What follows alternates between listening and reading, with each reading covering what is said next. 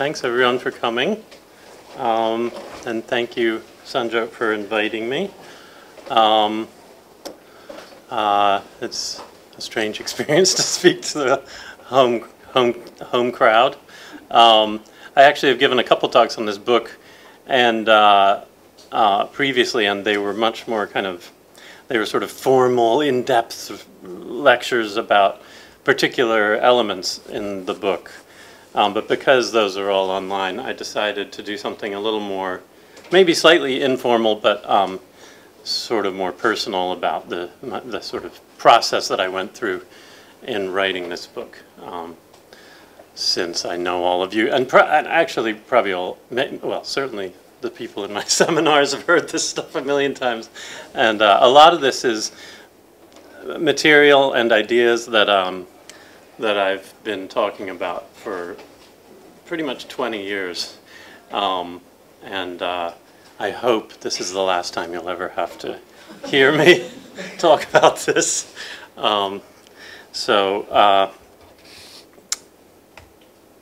This is the book. So the book, when I say 20 years, it's because this all started after I finished my Ph.D. and I went to London to the British Library, where I was hired basically by the International Dunhuang Project. They had gotten a 3-year grant to digitize the tantric Tibetan manuscripts in the Stein collection. Just a quick word on the Dunhuang manuscripts. They were found about something over 100 years ago in a cave on the Silk Road and outside the city of Dunhuang, and it sort of is the mother lode for Chinese and Tibetan religious studies, and represents some of the earliest materials we have in Tibetan. So I was brought in as the cataloger as part of this project, working along with Sam Bunskyack, and we were basically tasked with cataloging the tantric manuscripts. And it was really an incredibly fortunate 3 years where they were very generous and it allowed me complete free rein. But luckily my interests overlap perfectly with what they wanted me to be doing, and I read through the collection. And it was a particularly nice experience because as I started to work on these manuscripts, I began to realize that a lot of the work that had been done on it so far had all been, that other scholars had been approaching the collection, which is a little overwhelming by itself. They'd been approaching it through the gateway of the catalog of the Tibetan manuscripts in London, which had been done by Deleuze Poussin. And so I was able to just throw that aside and just start reading through the manuscripts one by one, and as a result, found all sorts of new treasures. So,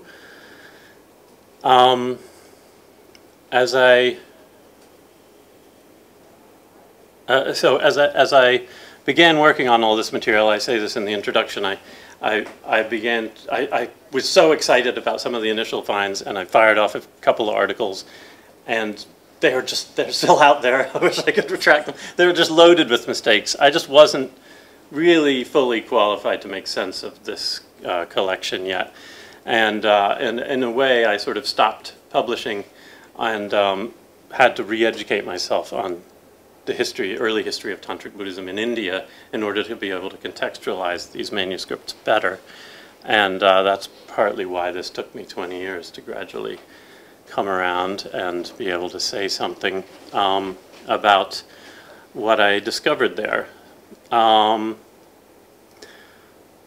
So the book basically it does several things all at once.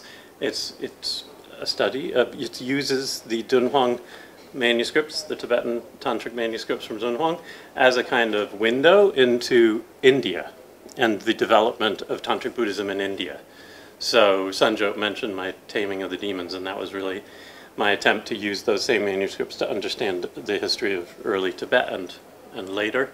But this was, like I say, I was trying to contextualize the collection in terms of what was happening in India. And which I'm only half qualified to do because I'm not really a Sanskritist. But anyway, I went ahead, and so a lot of the book is just, despite what Sanjo said, is a lot of very technical details about the changes and in tantric ritual and how it all developed over time and how it all worked internally as a system. But there were two larger arguments. One was that ritual manuals, which is what I found myself reading there, were particularly important. So in a way, it's a history of early tantric ritual manuals as a genre in particular, and the Dunhuang, the ones preserved at Dunhuang even more particularly. And then the second point was, I started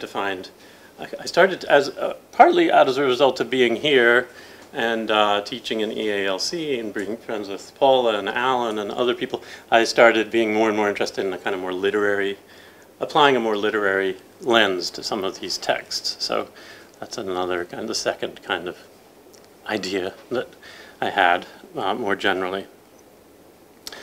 Anyway, so, oh yeah, so this whole line of thinking began for me, a little bit, I'm going to do a little autobiographical here. In 2004, there was an exhibition at the British Library that I was asked to write some of the entries in the catalog for, and in the process of that, this is one of the images or one of the manuscripts that they included, and I was asked to write about it, even though I don't read Chinese. So I spent some time thinking about this, got someone to read it for me. And it's basically a picture of an altar, a diagram of an altar for the worship of Upanishad. And so I started thinking, okay, well, where's this from? And I started reading the Upanishad, which is a Dharani Sutra, a Mahayana Sutra. And I didn't really find anything in there that corresponded to what you see here. But I started looking around further. I noticed there were actually a couple different versions with different ritual sections. They're sort of separate Vidhi ritual sections. And I also started looking around and noticing that the Chinese versions have, actually in the Taisho, there are preserved still further standalone Vidhis, ritual manuals for performing these kind of rites. And I just continued reading over the next few years and gradually determined that nothing really perfectly matched what's in this picture. But as I was working on this entry, it sort of struck me as interesting that nothing matches. And I started to realize that actually there clearly are lots of different ritual manuals circulating around this Dharani Sutra. And the Tibetan canon preserves some of them. The Chinese canon preserves some others. This manuscript preserves a glimpse into yet another. And so as I was working on it, I started thinking, well, wait a minute. There's the Dharani Sutras, and there are these Vidhi sections that are sometimes circulating independently, sometimes appended to the end of the sutras, and sometimes you see them actually kind of interrupt the flow of the text. So it'll be going along in the sutra, and suddenly it'll say, oh, and regarding the Vidhi, and it'll go on about that, and then it'll even in the Tibetan say things like dzogso, meaning the end, and then it'll re-enter into the sutra. So I gradually started to think, well, wait a minute, these ritual sections, these little manuals, are being appended, circulating independently, being inserted later into the sutras. And so then using the Taisho again, I started looking at the history of these Dharani Sutras. This is more later when I was at Yale. And I started to realize that actually these manuals first appeared in connection to Dharani Sutras around the second half of the 5th century and just exploded onto the scene in the 6th century and 7th century. And I started then asking around to everyone I met and couldn't find any evidence of ritual manuals in Buddhism before that. And so that struck me as, that was a kind of revolutionary moment where I realized, oh my God, this is a very important genre that includes not just vidis, but kalpas, sadhanas, all sorts of different ritual texts, but in a way that this was so central to today's Buddhism, certainly in Tibet, and yet there's a little evidence of this genre in early Buddhism, and it seems to have emerged in connection to these Dharani sutras. So I got very excited about that and gave a couple talks on it, and then, as I mentioned, I wanted to learn more about, first of all, why? What happened in India that made this happen, that this major shift occur? And so I basically became obsessed with the work of Phyllis Granoff and Koichi Shinohara, and thankfully they hired me to work at Yale with them. And so I was reading Chinese with Koichi and going through some of these Taisho texts, working on some of these conclusions that I just mentioned, and talking with them about the rise of image worship and all sorts of things. But I just couldn't believe that there wasn't some, like, such a major shift couldn't be accompanied by other things that were happening more broadly in Indian religious culture. And I still don't know what that is. But, you know, you get the rise of temple Hinduism, stone temples. There are various things, but I was sort of eager to try and understand what was happening in India, and again, to sort of contextualize this. And one of the things that I was particularly interested in as a scholar of tantric Buddhism was that there's been something of a debate about whether Dharani sutras are proto-tantric or not. And that's something Michelle Strickman said they were, and then other people, Bob Scharf and other people said, no, these are just Mahayana sutras. And what I began to argue is, actually, yes, I agree. Dharani sutras are just Mahayana sutras. They're not tantric, although Chinese, Japanese, Tibetans all kind of say some of them are and some of them aren't. The whole tradition seems a little confused about the status of these Dharani sutras. But, you know, in a way, sort of a sober scholar might say, it's better to say just they're not. They're Mahayana sutras.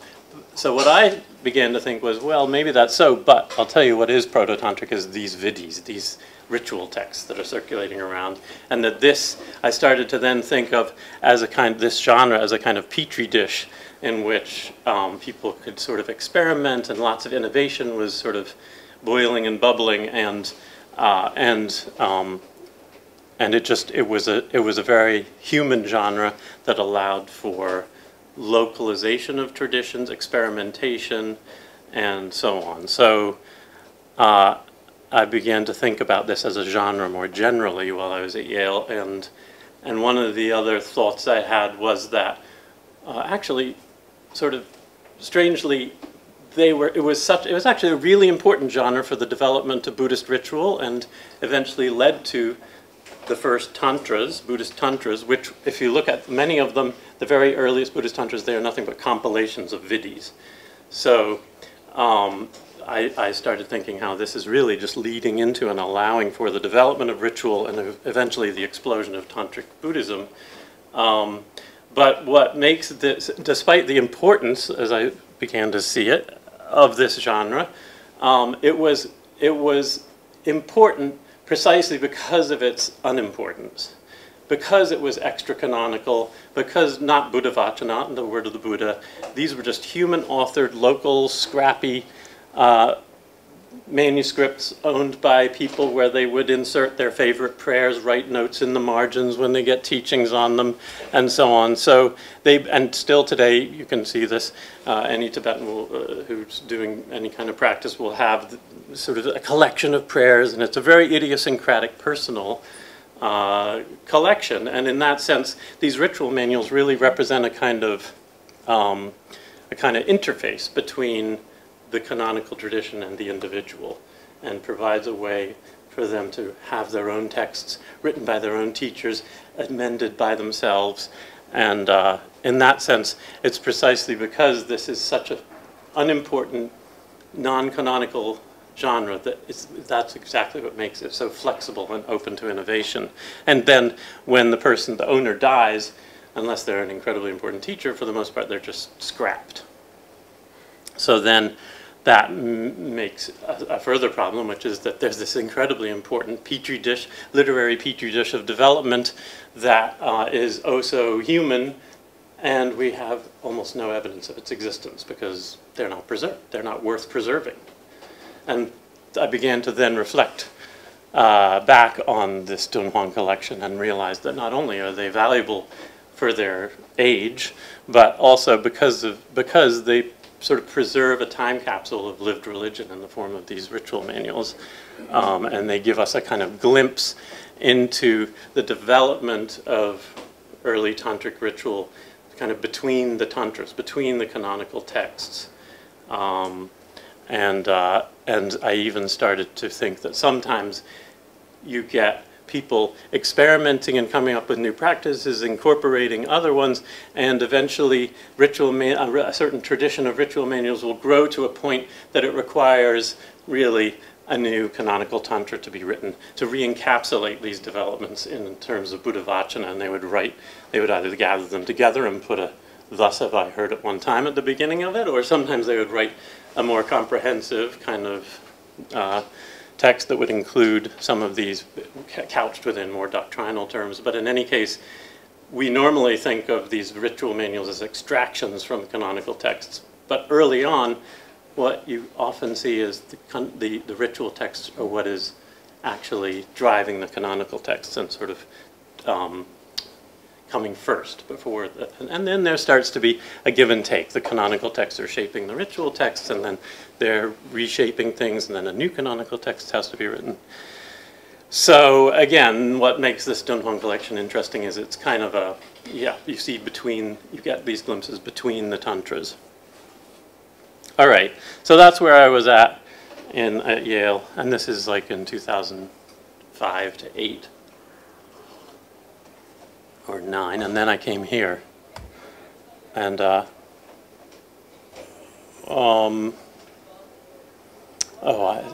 I wanted to give you a sense of what one of these manuals, the Tibetan canon, it's not based on this picture, but it's based on the Upanishad Vijaya Dharani, so it's kind of a parallel text, just to give you a feel for what these kind of early manuals, pre-tantric Dharani-based manuals look like. They're really simple, and this one says, with cow dung that is gathered without it hitting the ground, you got to catch it.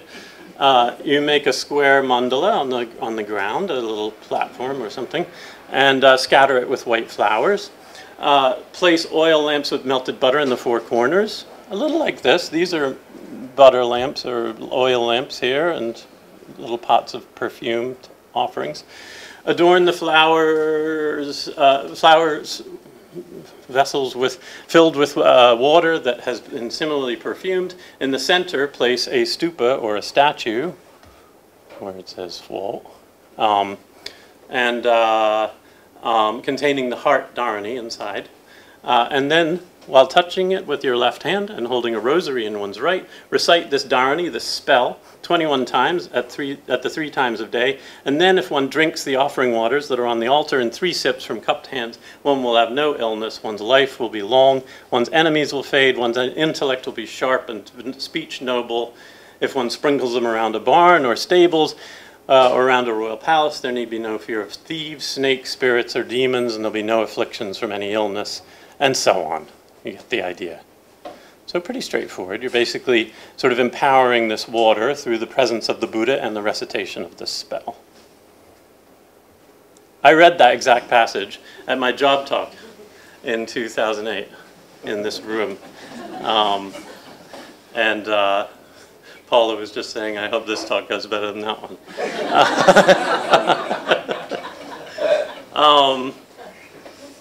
So yeah, this is the kind of next chapter in the development of this book. And so, let's see. So, I'm giving that talk, and basically I say more or less what I just said. And then Paula puts up her hand and says, excuse me, I have a question. And I said, what? And she said, well, we scholars of literature, when we use the word genre, we mean we generally understand that to mean there are certain formal features that characterize that genre. So what is it that characterizes this genre? Oh my God. I'm not trained as a literature scholar. And part of this book is me kind of partly realizing the extent of my ignorance about other ways of reading texts that are sort of more sensitive to the literary qualities of a text. And that will begin with Paula's question, which I came up with one or two things to say, which I'll mention in a minute. But it was the beginning of me of thinking about this genre in kind of a more literary form. So I think something along the lines of what I said at that point was, well, you've got the Mahayana Sutras, and they there you have, you know, the Buddha. It's the account of the Buddha teaching, often speaking to his audience. And if he's telling them what to do, it may be in the imperative case. Sometimes he's just describing the nature of the universe. But when it is using the imperative tense, it all is kind of unfolding within the larger nidana, or framing narrative, which is, once upon a time I was at Vaishali, and the Buddha was there, and so and so and so and so and so and so were there, and we asked this question, and he says this, and he says, do this, do that. So it's all kind of framed within this larger story, and this kind of leaves the reader maybe to imagine oneself into the narrative. But in a sense, it is a kind of journey into the past. And imagine you're at the feet of the Buddha and this is what he's saying to you. Or maybe, and since it's Mahayana Sutras, in some parallel universe, in some Buddha field. And you can imagine yourself into this distant world and imagine hearing this. But it's not spoken kind of directly to you. You have to imagine yourself into this world. Ritual manuals, on the other hand, they are also written generally in the imperative or future tense, and telling you what to do. But these are different because they're speaking directly to the reader, which I think is actually a crucial difference. And in that sense, it's telling you, you know, like we just read, put an offering over here, hold your beads over there, do this, do that, put your hand here. And in this sense, it's really less of an invitation for you to imagine yourself into some distant world, but it's the Buddha kind of, or it is a kind of reaching out into our world, into the human world. And in that sense, that of course also relates to what I was saying about the unimportance of this genre and what a human genre it is. But the sort of direction of attention somehow is reversed. So I'll just read, I have a few little clips from my book here. So I end chapter 2 by saying the sutras open a gap between their framing narratives and their doctrines, between the past tense of the Buddha and the present tense of the Dharma, the person reading it, inviting the readers to kind of step in and inhabit this imaginary world of legendary teachings. And ritual manuals, like I just said, turn the tables, entering into the world of the reader. And sutras tell what happened in the past, manuals tell what should happen in the present. And if the sutras and Mahayana Sutras still more focus on distant worlds, Dharani manuals draw the readers into the immediate vicinity, to their body and their bodily actions within a material ritual space, like in that diagram. And then what I began to then work on, this is all true of the ritual manuals associated with Dharani Sutras, and then now we begin to move into Tantra and tantric ritual manuals. And with the rise of tantric ritual manuals, you see a new kind of revolutionary development, which is the imaginary worlds of the Buddhas kind of return and begin. It's like this is no longer just a human realm separate from the Buddha realm, but now the Buddhas are kind of, you'll see what I mean, are kind of returning and beginning to suffuse the genre of ritual manuals and pervade the human with the divine. The Buddha's perspective and his first-person voice returns, but now the mythic and the human have been merged. So no longer is the Buddha just speaking out there or kind of absent. This is just your teacher telling you what to do. Now the Buddha is when you write a tantric ritual manual, in some way it's human authored, but it's also kind of Buddha authored. The line between who's a Buddha and who isn't a Buddha is becoming increasingly fuzzy with the rise of tantric Buddhism. And that's largely because you imagine yourself as a Buddha. And so when the the master writes, he's writing as a Buddha. I'll unpack this more. So now, chapter 3 or whatever we're on. Then I got a semester at the Townsend Center for the Humanities, which I began to realize after I was sitting in this room week after week that the humanities is basically, in that setting, literature scholars, and then there was me.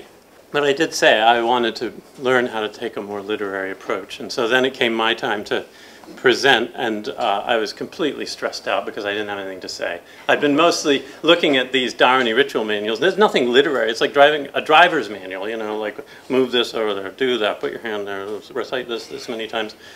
It's all written in prose. Like Dharani sutras are terribly dull kind of writing to read. And I remember the night before, I was in my living room talking to my wife, Alice, and I was saying, you know, pacing back and forth, like, I've got to talk tomorrow, I don't know what I'm going to say. And then I was saying, there's really nothing literary about these. I said, you know, except like for these brief moments in these tantric manuals, like there's really just nothing. And I kept talking for 5 minutes, wringing my hands, and then at some point I said, well, there are those brief moments, and you don't see them in the dharani ritual manuals, you only see them in the tantric ones. And actually, where those moments appear in the manual are very crucial points in the ritual proceedings, where suddenly the register switches to poetry and starts using metaphor and so on. And that, again, was another turning point for me, where I started to realize, oh, you can sort of track this and use a literary lens to tell you things about what's important for a given manual. So let me give you a couple of examples, which is what this book is full of, lots of examples. So this is one tantric manual. In this case, it's a manual for performing an initiation rite. So in tantra, you have to be, it's all secret. You have to be initiated into a particular mandala, a particular ritual system, and then you can do the practices.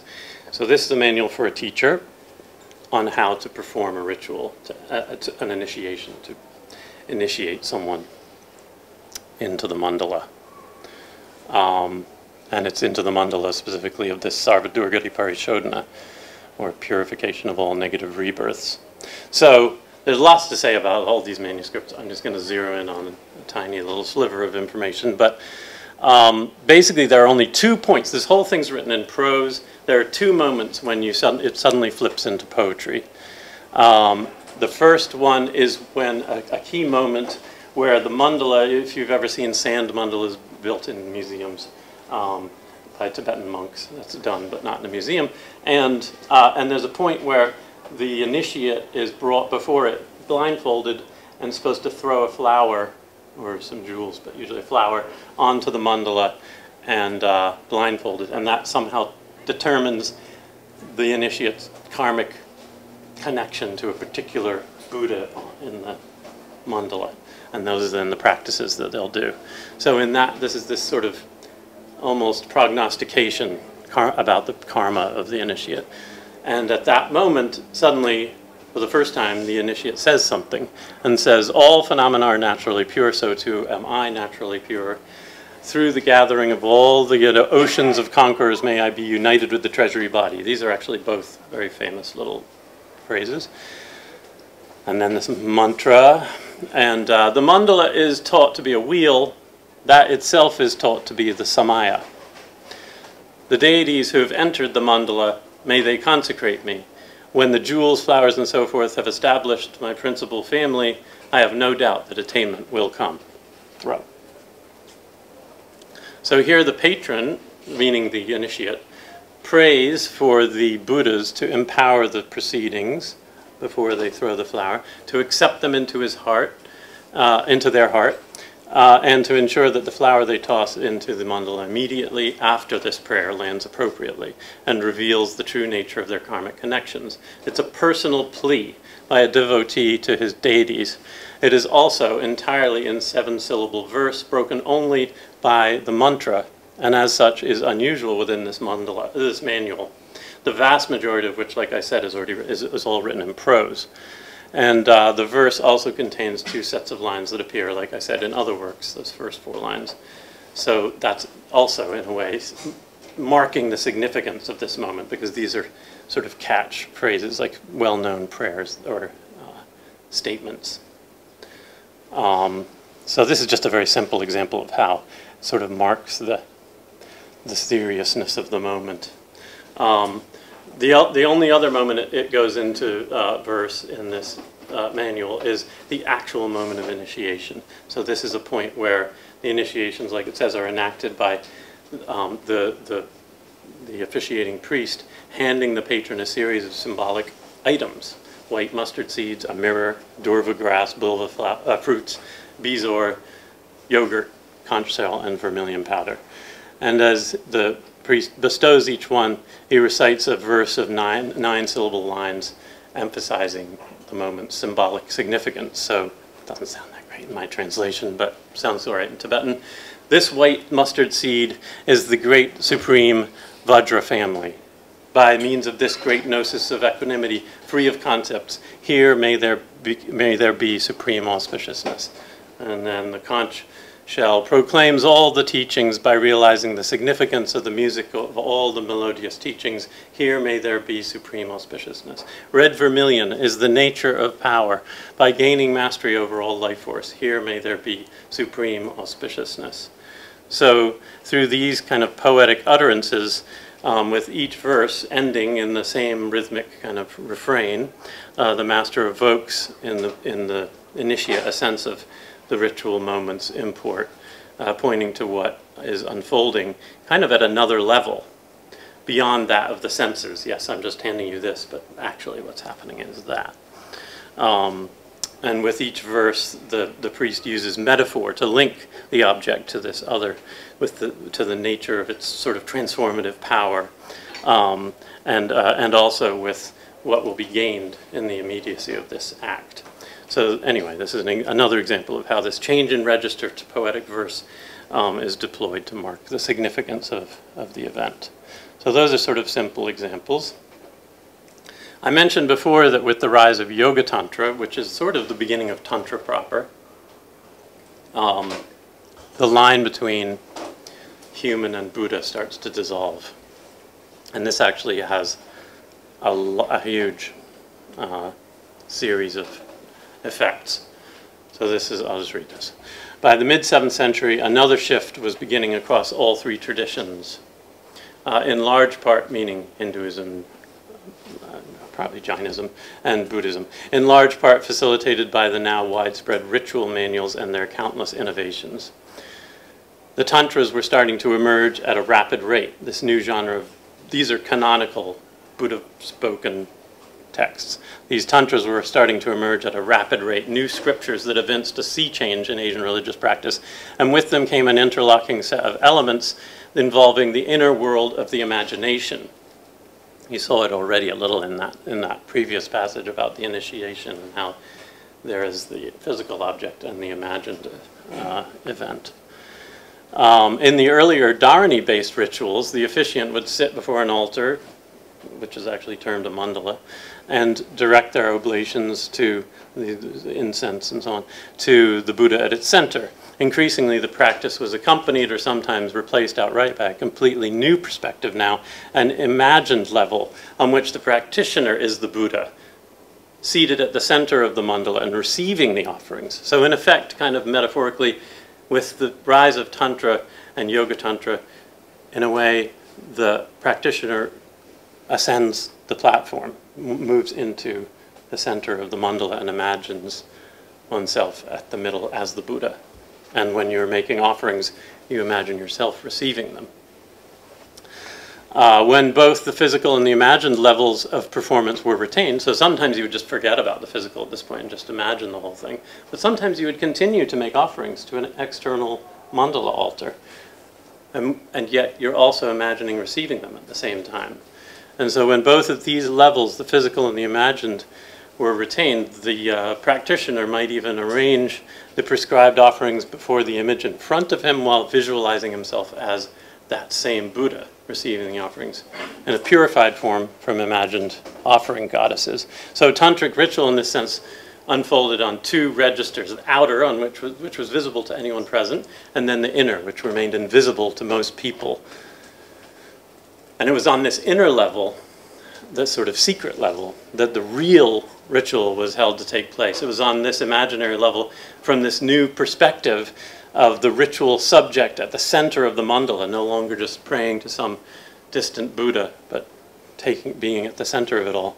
It's on this imaginary level that the right to true power was generated. The 8th century commentator Buddhagupta explains that the ritual master, to draw a physical mandala, like with sand or whatever, upon the earthen platform, he should first imagine what he calls the intrinsically existent mandala in the space above the platform, like 3 feet floating in the air, above the platform.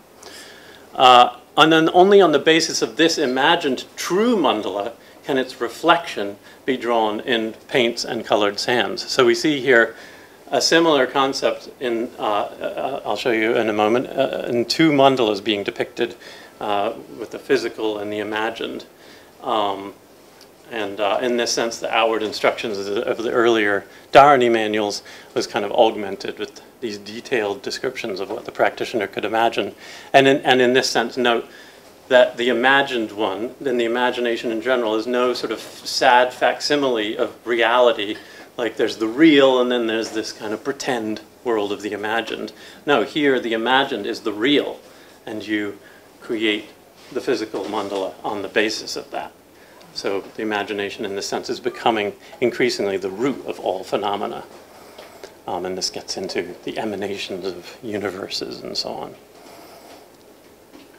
Here's a nice Dunhuang painting in the Gimei, where you have this beautiful Vajradhatu mandala, and then there's the mandala as an altar. And so you get these 2 forms of what a mandala is, the real and the real are real.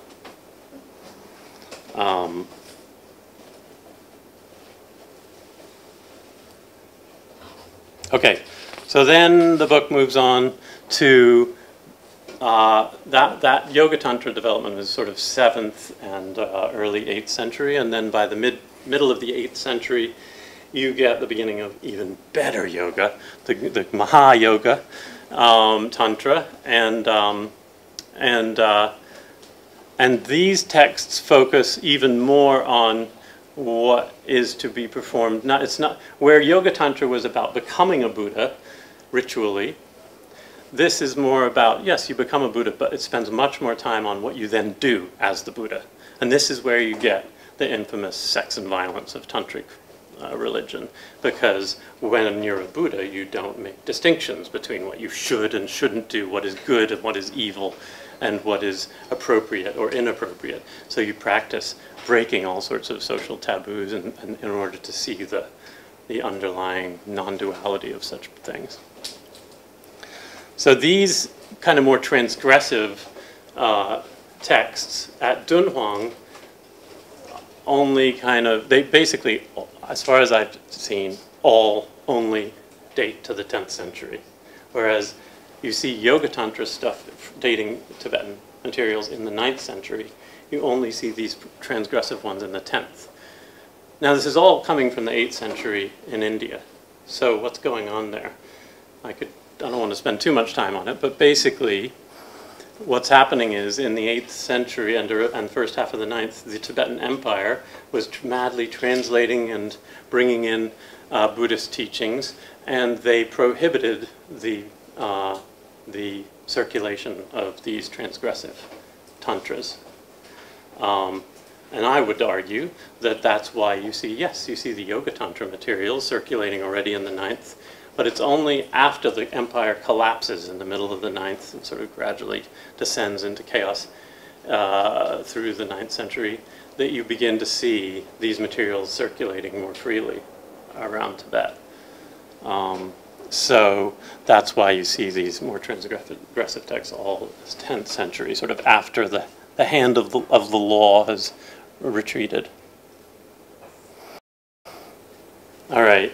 In these texts, when you generate yourself as a Buddha, you do it in 3 stages. And first, this is actually true in any tantric meditation even today, you meditate, you sort of do some kind of meditation to dissolve all this, and see it as empty, and you rest in the space of emptiness. You just meditate on that. The thusness samadhi. And then somehow this emptiness kind of starts to presence or emerge or become more vivid. And that's called the all-illuminating samadhi.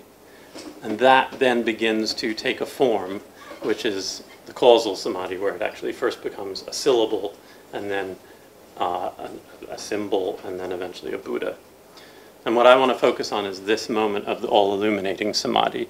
Remember how I said with this idea of the imagination coming before reality, this is tied to this idea of emanating worlds. And this is, in a way, a story of how you can reenact the story of how a Buddha appears in the world out of emptiness, how the Buddha emanates into the world to help beings and retracts. So in effect, what you're doing is dissolving this samsaric reality and then re-emerging as a Buddha. And what's interesting for these authors was where you see the most sort of poetic imagery suddenly being loaded on is in this all-illuminating samadhi, this moment where it's after emptiness, but before anything is actually appearing. It's this kind of energization of emptiness or something. So here's one that uses a series of similes that emphasize not just what should be cultivated, what should be imagined, but how is it to be generated, which is exactly what an interlinear no asks. And the answer, the entirety of outer and inner appearances and existences are like a ripe amalaki fruit, I'll explain that, held in the palm of one's hand. Like seeing the luminous space of dawn emerging from the pitch darkness of an autumn sky. Or substances placed in a clean blue crystal bowl. Viewed from the outside, they're illuminated from within. Viewed from the inside, they're illuminated from without. So that's a weird set of three images. Here's amalaki fruit, myrobalan, which, this is my reading. How am I supposed to make sense of this? It says, it's like a ripe amalaki. These are often dried. But in a ripe amalaki fruit held in the palm of your hands, like seeing the luminous, I would argue it's about the fact that these are kind of like gooseberries, where they're sort of see-through. And so maybe this is something about how you can see the outside and see within. This sort of play of inside and outside, of surface and depth, which again comes back with the breaking of dawn across a clear, dark sky, which is this moment when light almost seems to come from within space itself, right? The sun has not yet risen, but somehow the sky is starting to brighten. And finally, the third image, which maybe even kind of unites the previous two, where objects are resting within a dark kind of sky-like bowl. So what I would say here is, the takeaway here is maybe that this all-illuminating samadhi is being portrayed as a kind of transitional moment, which is a kind of luminous play of surface and depth, and inside and outside not quite being separate yet. It's trying to present something like this. So here's another manuscript on the same moment, another Mahayoga text, and here you get more. So, like the surface of the sky, similar, but a little bit different image. The surface of the sky, as if it had a surface. Appearance, only seeming to appear, is empty, only seeming to be empty, and luminous. Like a full moon reflected in water, gnosis pervades the depths of space without center or limits. So it is called the all-illuminating samadhi, the emptiness samadhi, the clear bliss of means, because it's going from just space to means to active action.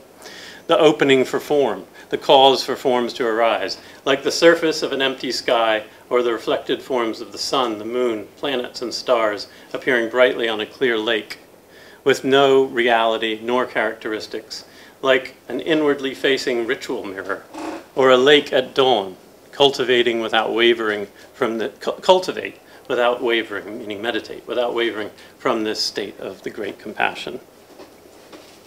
So this passage starts right away with this image of the surface of the sky, a kind of meeting point between surface and depth, I would argue. And then linked to this is another interplay between appearance and emptiness, an experience that sort of eludes language and only seems to be unfolding, and it seems to be empty, it seems to be appearing, but really nothing is happening. And then there comes this gnosis after the series of names, which is at once a mere sort of surface reflection upon a shimmering water, and a light that pervades the depths of a space that lacks any center or limits.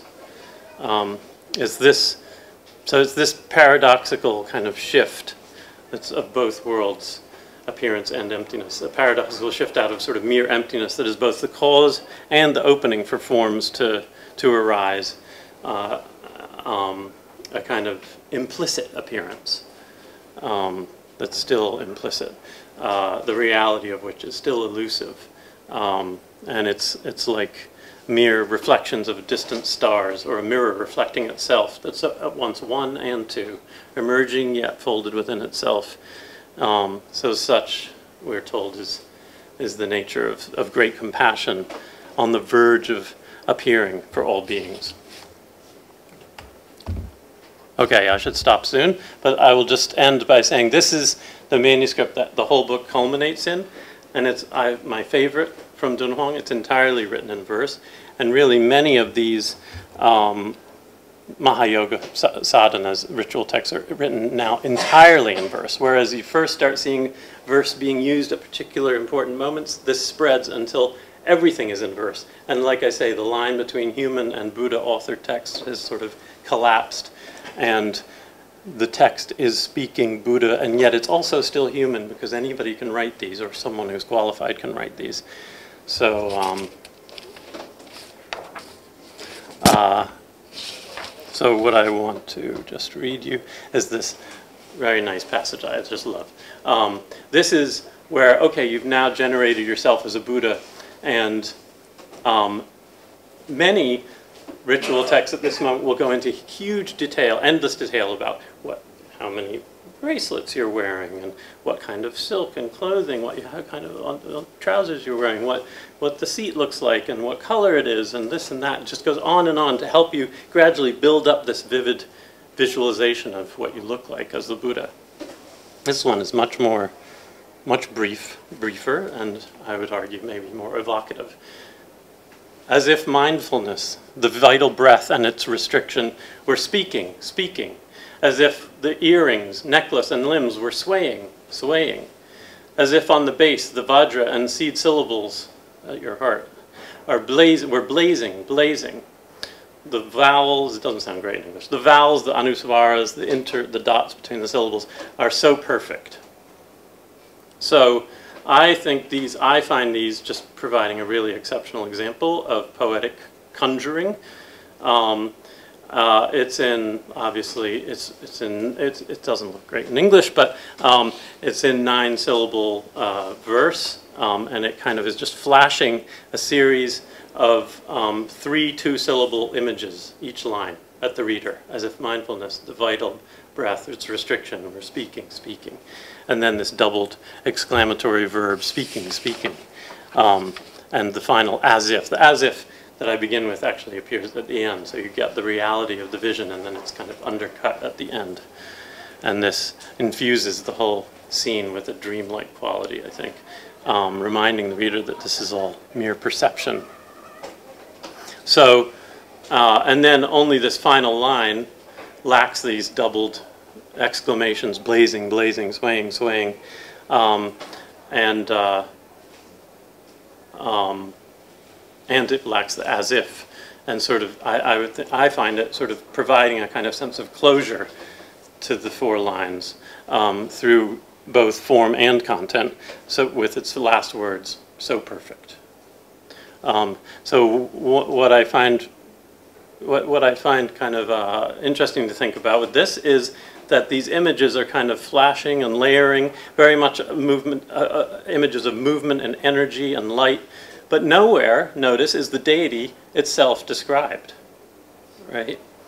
It's very much present. In fact, I would argue it's already present, and perhaps even its solidity, its existence, lies precisely in this givenness, this presumed already present quality.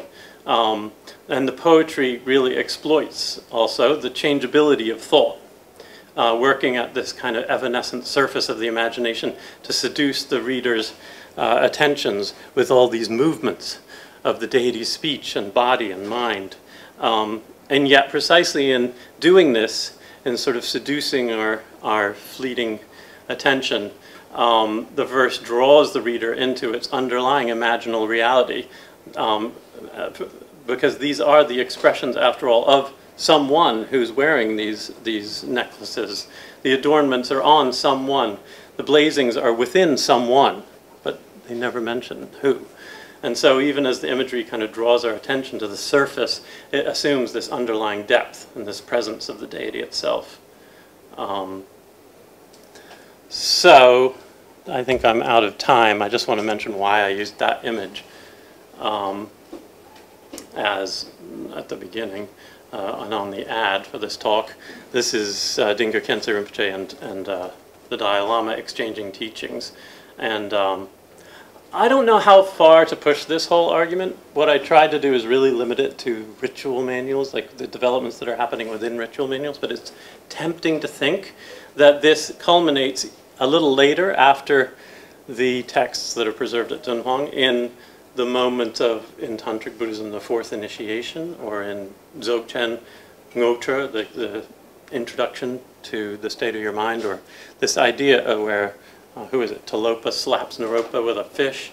These kind of, and it sounds very Chan or Zen-esque as well, but this idea of using poetic kind of aphorisms to just immediately transmit a sort of either awakening or some sort of aesthetic sublime moment or something from teacher to disciple. And so this, by the end of the 8th century, is exactly what's starting to take over all over Tantric Buddhism and grows to become kind of the be-all and end-all experience that is passed down through a Tantric lineage. And I would suggest that maybe it was made possible by the developments within the genre of ritual manuals, that this was a moment when the ritual kind of transmission of poetic experience sort of reached its culmination historically. Okay.